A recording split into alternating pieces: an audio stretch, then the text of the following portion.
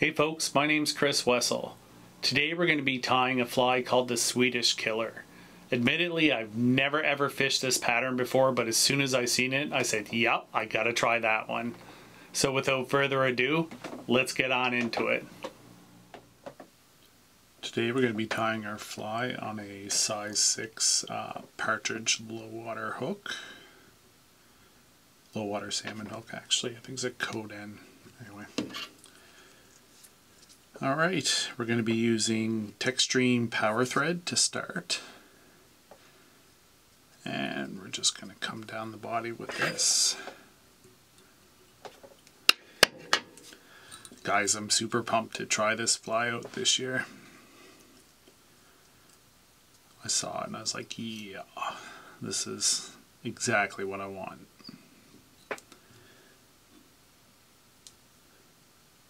Alright, so for the tag of this fly, we have some silver oval. And we're going to do maybe 4 wraps, maybe 5. We'll see. Yeah, let's do one more. And just where it's just where it's a black hook, I know this tag's going to show up pretty good, so why not? And there's no ribs through the body on this, so it's not bad to have a nice little prominent tag when it's going to be the only silver on the pattern. Alright, so for the body on this, all chenille. We're using a micro chenille for the butt of this fly, and this one's in a flow yellow. I think the pattern calls maybe just for a yellow, but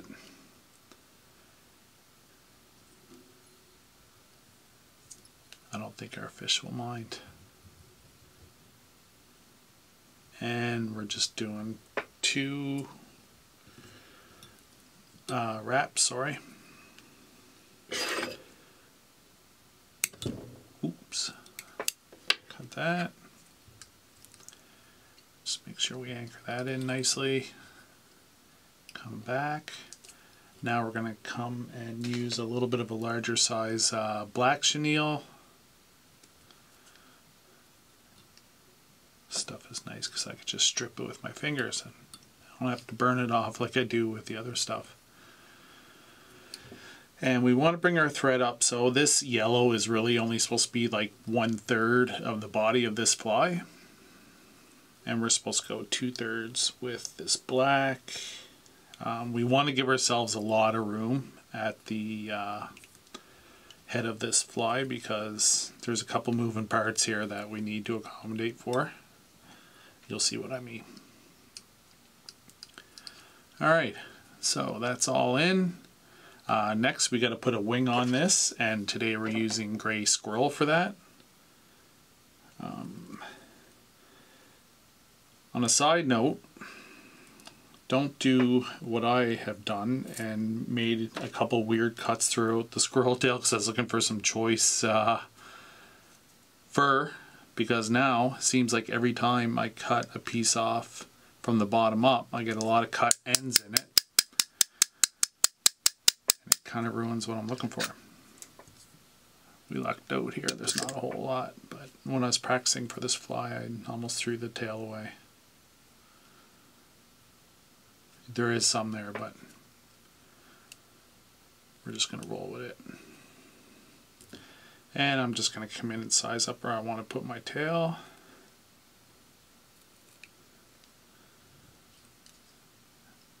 And sorry guys, you're not really seeing much of this because I need to concentrate on how I'm doing it. I need to turn the hook up.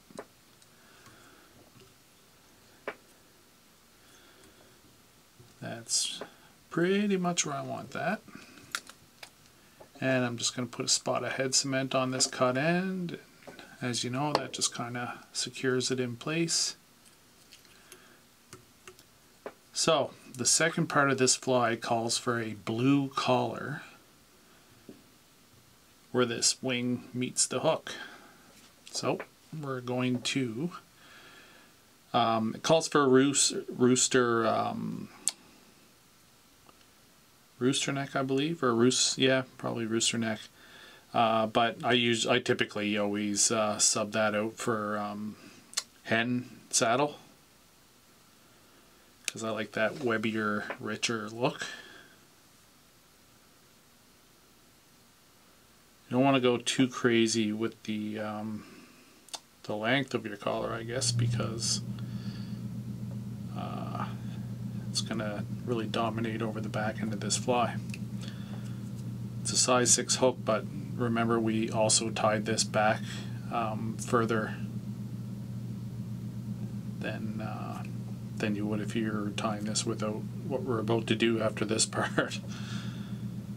So I'm just tying in the tip of this. Just going to clean that up a little.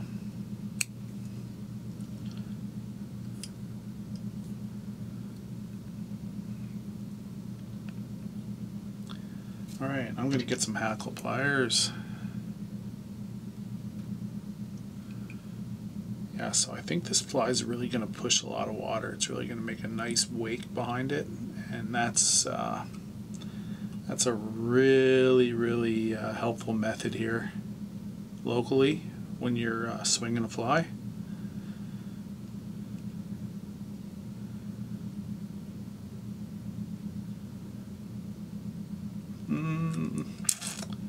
Do I want to do? Yeah, let's do one more.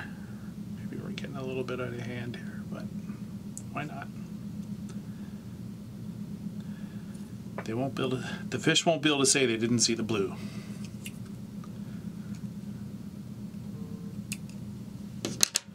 Alright, so we're just gonna kind of tease those fibers back a little bit. Pick up some stuff that is in, yep, perfect.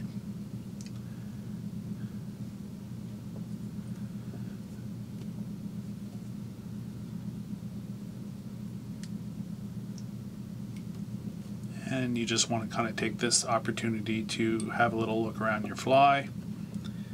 Make sure you got a pretty good distribution of fibers. And I'm just going to come on up here, because now we are going to put on almost like a muddler head on this. So for that purpose today, I'm going to use some roe deer that I have all ready to go here.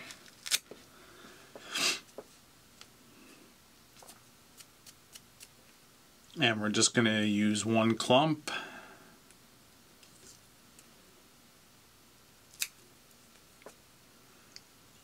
And we'll take our time just to carefully spin that around the hook.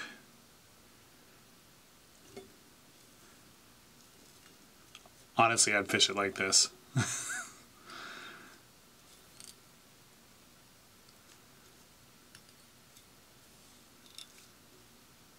Alright. Now, right now you can either put a little knot in that thread and cut it off, get it out of the way. I did both ways when I was kind of practicing for this fly. And I think we're just going to try trimming it while the thread is still on there. And we're just going to make almost like a little ball of fur here at the front of our fly. And I would imagine that this is basically for waking this fly. So what I'm going to do is I'm now going to get rid of some of this up here so I can actually tie this thread off now. Because I don't want to risk too much cutting that thread.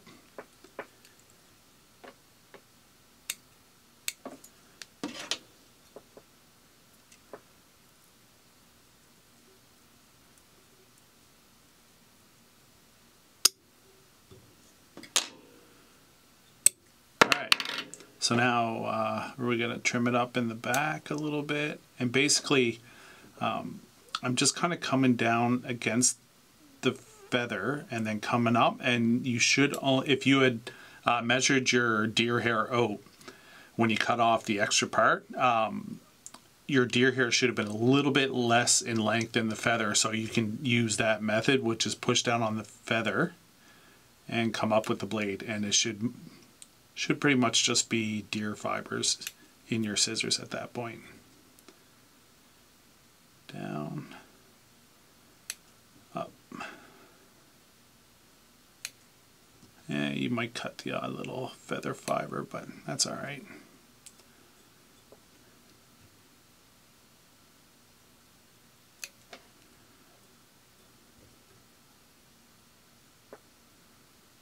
I am so jacked to try this fly.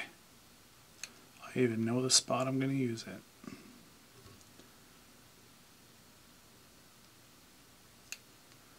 So I will use this for brook trout and salmon. I can see it having a purpose in targeting both species.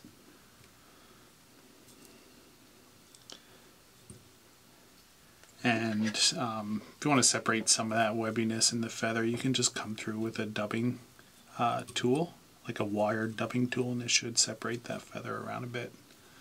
I mean, this thing isn't the prettiest on earth, but it's going to make some magic happen, I can just tell. Oh yeah. Alright, so we're going to finish off with a little bit head cement up here.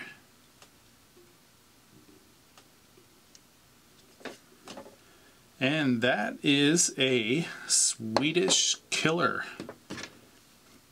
The Swedes ain't playing with this fly. Loving it. Thank you folks for popping by. I hope you enjoyed this video. If you haven't subscribed to my channel yet, I'd love it if you did so. It helps me out. If not, totally cool as well. And until next time, take care.